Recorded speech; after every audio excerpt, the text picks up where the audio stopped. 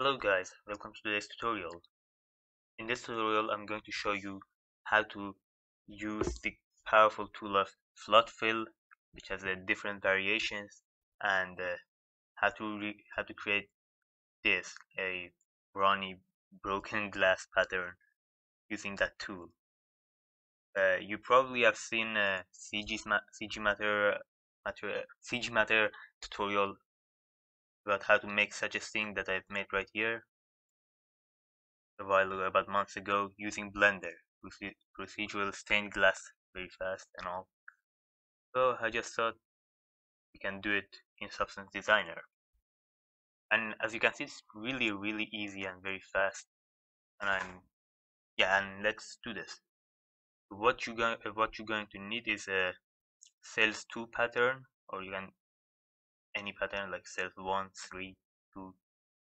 Choose your settings. I'll explain it later on what kind of difference it may do, and we'll connect it to the normal map and to the flood fill. As you can add it by searching for it.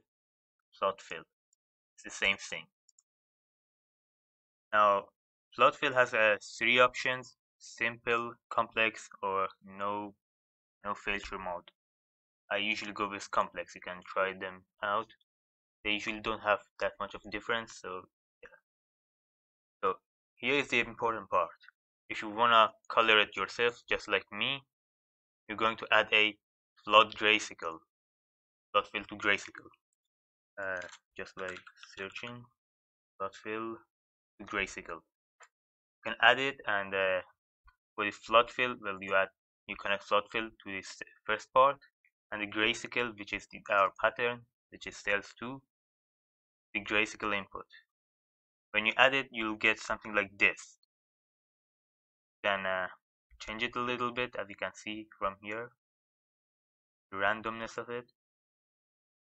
And then what you're gonna do is to connect the flood fill graysicle to gradient map. I use these colors. You can use any color that you want, and put it in the base color. As you can see, your last input may be a bit different than mine, but I did was just played around a little bit with the roughness. You can see it's about 31 roughness, and for metallic about 158. You can choose any value that you want. It depends on you. But let's say you don't want to use these colors. You just want add a texture, add a color with this pattern like this. So what you're going to do is basically all the previous steps: roughness, metallic, normal map. You can every single one of them, and with the flood fill. You won't need gradient map and flood fill to graysicle. You can basically delete them if you want to.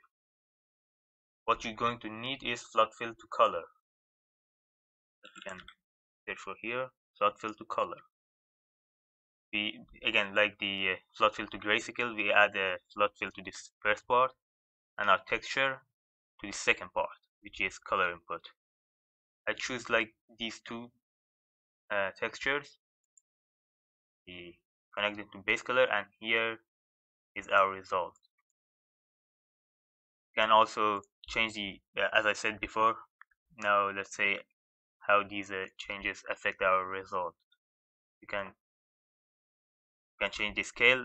When you scale it up, it feels like less blurry, less. It feels like the texture itself. It adds more resolution, more details to our final result. You can scale it down to something like this if you want to. That's too much. And also the edge width, and just completely put it at 0. Look at this cool effect. Maybe something like 16. Oh, 16 is too much. Oh, it was 1.16. Okay, sorry. So yeah, and you can also disorder it a bit if you want. can also look at the another texture just to show you how it feels.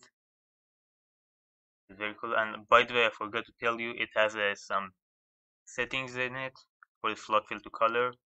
For example, the overall HSL adjustment, like the saturation, you can change it if you want to, or the randomness, which is very, very cool, in my opinion. Something like this if you want to, or the in general, the whole picture. Depends on you. You can change the settings whenever you want. So as you can see, float fill is a very, very powerful tool, very, very powerful node. You can get amazing results with it. But let's say you don't want to use a sales node as your input, as your pattern. Let's say you want to use this one, the anis anisotropic noise. I hope I said that correctly.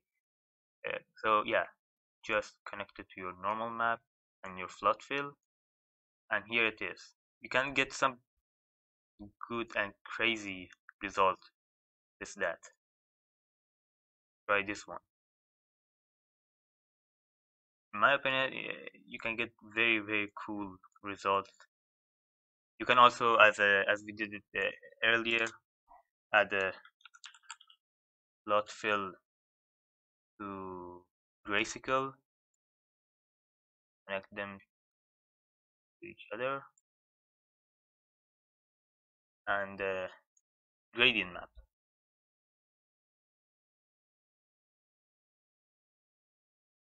You can, I don't know, like add some colors to it. Red, green a bit, with white background or something like that. Depends on you. You can choose better colors than me, but yeah. So that was it. It's very easy to use and it's really, really useful. Hope you guys enjoyed it. I'll see you guys in the next tutorial.